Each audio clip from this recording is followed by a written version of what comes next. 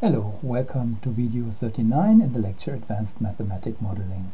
So we looked in the inequality of power law distributions and saw the Pareto rule and the Gini coefficients, and basically what we did when we had this distribution, we distinguished the distribution into two fractions, and then we looked how many people are in the fraction above, or how many value is in the fraction above a certain threshold, for example here the median, and how much wealth is accumulated in this.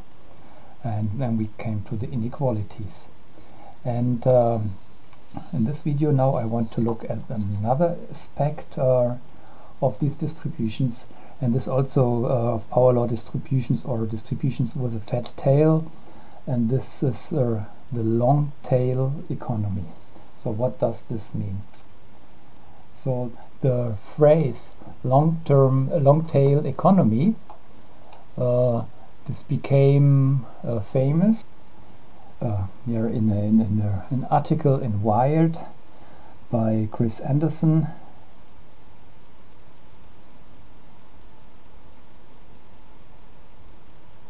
So this was 2004, so not so long ago. It was in Wired, this journal, and there he had an article, the long tail, why the future of business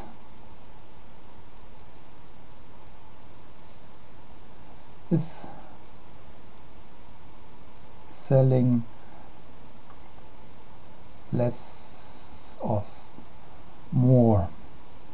Of course, that's a cool title, and if you have a title like this, people start to read this. So maybe side remark, if you publish something, a paper, publication, if you find such a cool title where people don't really understand what it means but think it's a deep meaning, they will really start to have more incentive to read your paper. So anyhow, so let's look what is meant by this. So let's look here again at such a distribution, which maybe has here a cut-off value, and then it looks like this. And so very often, or sometimes, these distributions are called distributions with a long tail, or with a fat tail, and it's not really, I mean, so there are some mathematical differences, what some people call as long or fat-tailed. Sometimes in the literature I see some confusion, so people use the synonymous. But basically what they mean with such an expression is that we have here the long tail of the distribution, and that's what I emphasized when you have a power law, that very, very large random numbers can be realized, and this right hand side goes on and on and on and on and on and on. And so like if this is 1, we can easily go to 2000, so I would be some meters on my graph to the right, and still from time to time have values, entries. So here we have the long tail, and long means basically that it can be very, very large, extended to the right. And sometimes people speak about this as a fat tail. And fat basically, I would say, means that if you know, okay, now depending where does the long tail start, this of course depends again like where we make the separation. Maybe we say the separation is here, and then as before we look at the area in here, so how many people live in this long tail. And if this area is very large, then we might say, okay, the tail is fat because there's a lot of density in it. Yeah. So So you can either then speak about long or fat-tailed distributions. And so the long tail, these are the rare large events.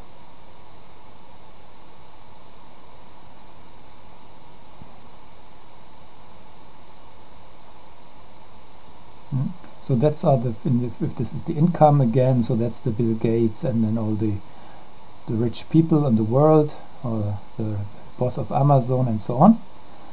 And here we have the common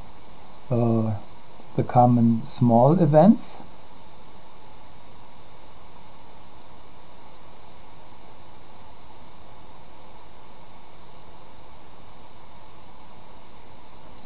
And so that would be in the smaller fraction of the distribution. Sometimes we call it the head. So that's the head of the distribution, and that's the tail of the distribution. And the head means we have many small random small events. So like we have a lot of poor people and we have a very small number of very rich. Or if this is the distribution of earthquake energies, then we have a lot of small earthquakes. So most earthquakes are very small, have not much energy which is coming out of them. But we have a few super duper earthquakes which really destroy cities. And so of course not only the power law distribution can have this, you can have many distributions which have this long tail. And we can we've seen how we can characterize the inequality, so the fraction of the long tail versus the head, by in the form of our Gini coefficient and so on. And now we can speak what does this mean for economy. But first I want to make now a remark, because here is some confusion. Because like we have seen from this plot here, we can construct, of course, maybe I make this here very small because we have seen this very often, we can construct our P larger from X, our cumulative distribution. This really starts with 1 at our cutoff, and then this decays also. So in the cumulative distribution we also have our tail and the head. Here it's very similar to the normal distribution. But then remember, when we discussed the estimation of histograms, we had also the rank curve. And the rank curve we obtained if we just changed the axis here. So now our random variable is here, and here you would either have the cumulative distribution, or we can say just if we normalize it differently, then we have here the rank. So then we have here the largest event, the second largest, the third largest, and so on and so forth, if we have a sample. And then we have, for example, if we have a sample of our income, so then we plot here, so that would be the income of the richest person on earth. And we plot here the wealth of the richest person. And then we plot the wealth of the second richest person, again some $1 billion, whatever. Then the rank, the wealth of the third largest, and so on and so forth. And if we continue this, then we also have our power law distribution. So we can put a line through these, but that's now the rank plot. Yeah. And if you have sale curves, very often people show the rank plot, because this is here, the rank gives you the products that you can sell, and this here is the popularity. So the sale curve, how often is a book sold? So like if this is now the sales curve, so the top is the Bible, so you see how often was the Bible sold, how often was the next book sold, how often was Harry Potter sold. And then if you now continue, this also of course goes on and on and on and on. And then here you have the freaks, yeah? So the books which are only sold once in your system. Huh? And now sometimes people call this here the long tail.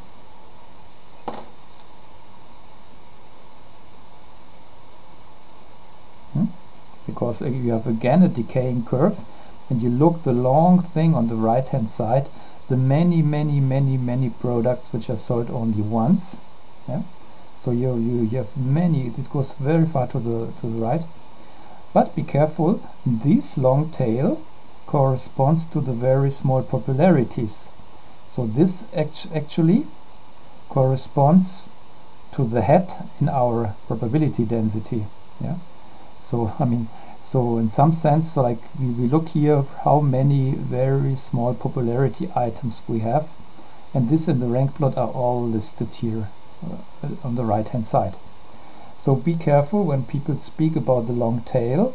Do they mean the density distribution, the right hand side, or the right hand side in the rank plot? Yeah, and these are just the opposite sides of the plot.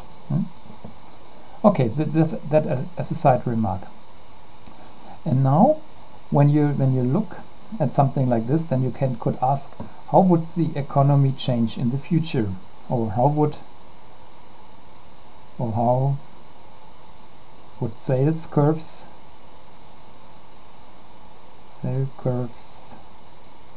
change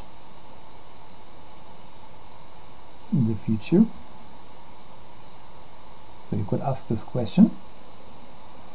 And for example, let's discuss this first in the PDF.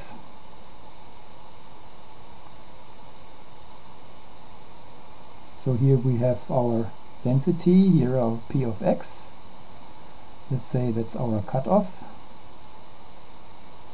And let's say we have a distribution which goes like this. Yeah, and that's our sales curve. And now the question is, how would this change in the future? And so now one could argue, so maybe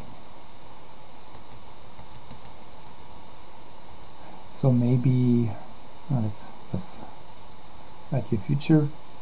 Maybe the distribution gets more unequal. So maybe alpha is reduced.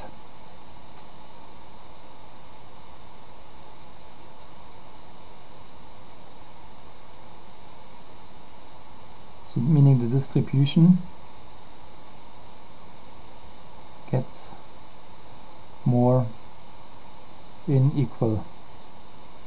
And that was always my common expression, that I thought, okay, if the distribution gets more unequal, we go in the future to a distribution which looks like this. Okay, maybe it's too, I didn't emphasize the decaying thing too much, so I didn't go very far to the left here. But so you see the difference. Like here, first I had a distribution which has maybe large alpha, maybe 2.5, and then we go to a distribution which has a smaller alpha, maybe 1.5. And why was this my first expectation, how the things should go on? So the reason would be increasing globalization.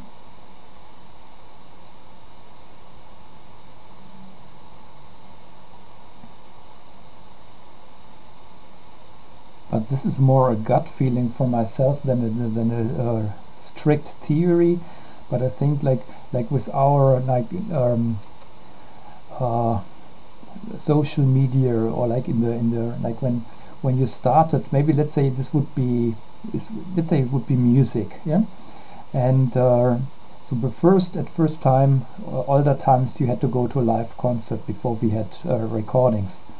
And so you could have a popularity of singers, but a singer in a certain single concert can have only so many visitors, so the popularity of one artist can go only so far. But then we started to change the technology, and we had the recordings, and then many people can buy this, and suddenly everybody can, for example, if you're in Bach piano music, everybody can buy the Glenn Gould edition, and then it has the best artist in the world, or what people believe, or what you believe the best artist in the world, and you could have a much higher popularity. So then the long tail in this curve is increased, so we go to smaller exponent. And then if we now have feedback and everybody has now access to something like Spotify or something, so that everybody can see, or like you have the system for fashions to build up here, then you can have these super duper hits, like these big events which have a lot of market share, because these are the super duper stars of the moment. So I was always thinking like we get to an distribution which gets more and more flat, the tail is more and more increasing, we have smaller and smaller alpha and larger events, larger of the super influencers with so and so many followers. But this would mean this increase here would go at the cost and the head of the distribution. We would have less of the rare events. Yeah, so that would have been my idea. And then Chris Anderson, he said, oh no, maybe we have something different. Maybe we have an increase also here in this direction. Yeah, so maybe the head is more is rising. Because how is this possible? Now, if you think on Spotify, when you now have the music in your computer, and you have a good search engine, and you have a freak music taste, and you see in such a sales curve there is many very strange tastes, or tastes which only a minority of people have. So like you have many things which are sold only a few times, and with previous recordings and so on, so we had no chance to sell this. Nobody would even know about this. But now with internet technology and so on, we can have much more entries here in the head of the distribution, because we have more freak products. So now, but Chris Anderson, he spoke about the long tail because he referred to the rank plot. So now comes a bit of the confusion. So he was speaking about the rank. We have the popularity X here. We had the, maybe here a typical rank plot. And Anderson was saying, maybe in the future we're changing the distribution to something where we have more things in the rank. So we can even go higher here, can go much further to the right, to value where the normal distribution would hit 0, and increase this a little bit. And then we have more in the long tail, but the tail in the rank plot.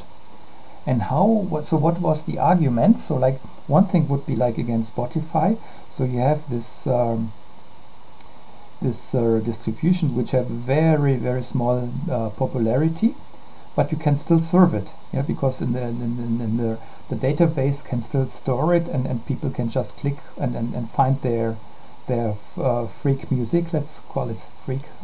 And so just meaning like music which is not heard by many other people, and you can have a good algorithm which gives you suggestions. So you can have an algorithm that maybe you hear some music more in the middle of the curve, so like because you hear the music basically what your friends hear, so there you get tips what is the good music. So maybe you hear music in the middle of the curve, but then you have an algorithm, and the algorithm says, okay, I suggest you check out this music.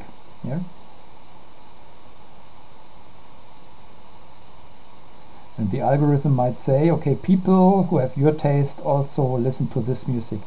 And then you just press a button, and then you can play the song, and then you find out, oh, I like this or not. And so the algorithm can put you to some things in the long tail of the distribution, but tail in this sense, or which meaning in the head in our normal representation, and suddenly the customer, so Spotify or whatever, can sell more of these things which normally people wouldn't know about. Yeah. So Anderson had also another example. Let's take you sell books. So typically, So in a bookstore you have only so many square meter of space, and so a good bookstore, what's the secret of a good bookstore? The bookstore needs the blockbusters, the bestsellers. I mean, here's the bestsellers, right?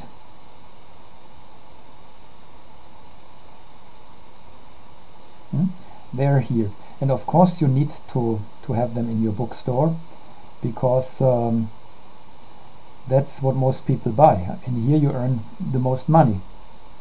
But if you have only the first 10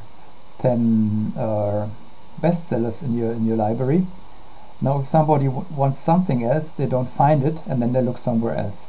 So you need to have, of course, the first entries in your rank plot, with the most popularities, and then you need a selection of some other books which are not so frequent, to give the people some how you say them, so that they're a bit see some diverse range of other things here. Otherwise they would be too bored. But since you have only limited store capacity in your shop, you can go only so and so far to the right hand, because you need, of course, to have the bestsellers, because that's your capacity, and here you make most money. And now Chris Anderson, so he said, okay, this changes with internet business, like for example Amazon or eBay or whatever, because in Amazon you don't need the store capacity of your shop. You can have one store capacity maybe for a whole country, and this is much larger. There you have space for the bestsellers, but there you have space for all the freak things here in the end of the curve. And so suddenly a retailer, so like an internet retailer, can sell, he can offer you the products in the long tail of the distribution, and then now the question is, how much value is now in the long tail compared in the head? Or in the other way, how much money can you make with this part here? I mean, so you have very small popularity, so you every single item will only be sold so and so often, a few times only, but you have many of them.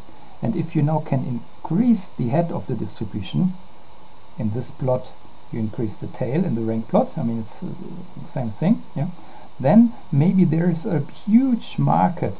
And so Anderson said the success of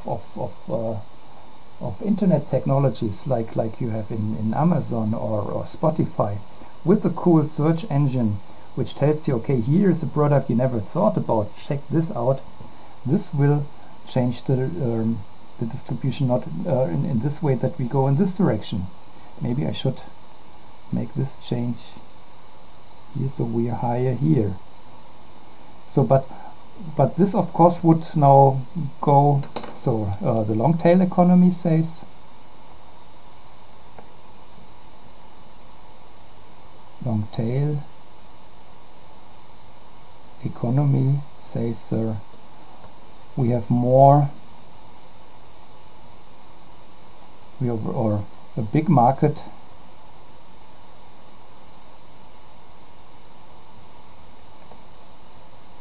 in the head or long tail of distribution. And head, I mean, if we speak about our normal probability distribution, and long tail, I mean when we speak about the rank plot.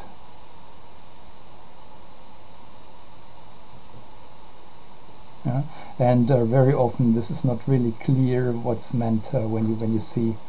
So this is often discussed, for example, in blogs and in the internet, and very often these people don't make the axis very precise, and so it's not completely clear what they mean.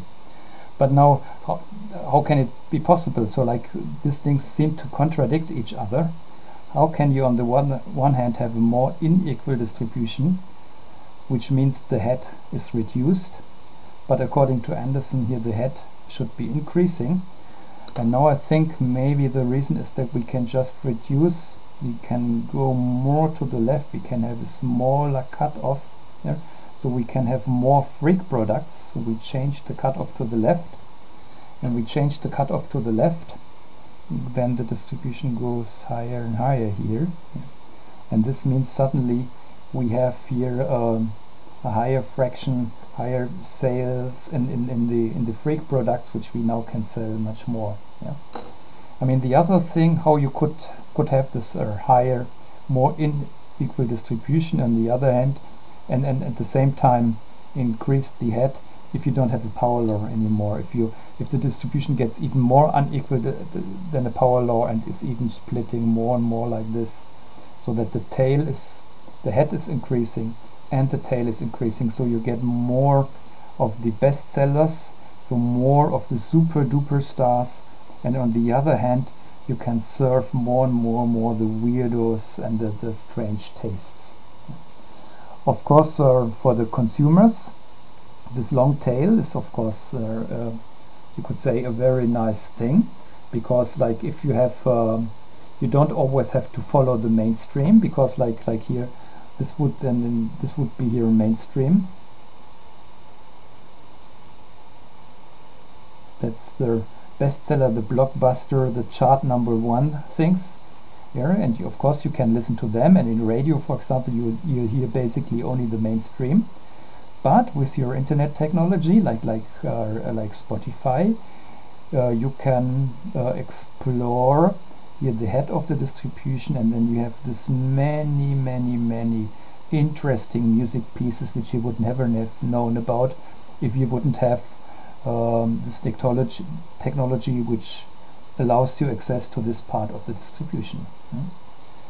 Okay, so that's again maybe a long video for something which is maybe simple concept, but I did this on purpose to show you that this concept, that sometimes you see like this, people just say, okay, we have a power law distribution and it's like this, and that's the normalization and that's it. No, actually this distribution and that real sales curves more and more are approximated by such curves have tremendous consequences, for example in the kind of products, music, books, or in the distribution of names, in all kinds of fashions that shaping our day-and-day life. And with the two things which are changing this, so the increasing globalization and the increasing internet technology here, so the effects of this power law distributions, the inequalities become larger and larger. So internet technology makes this accessible. Okay, so that's enough for this video. So now what's still to do, maybe in the next videos we should describe how we then, if we get a sample of data, how we really estimate the exponent of our power law distribution. But so this we will do in the next video. For now,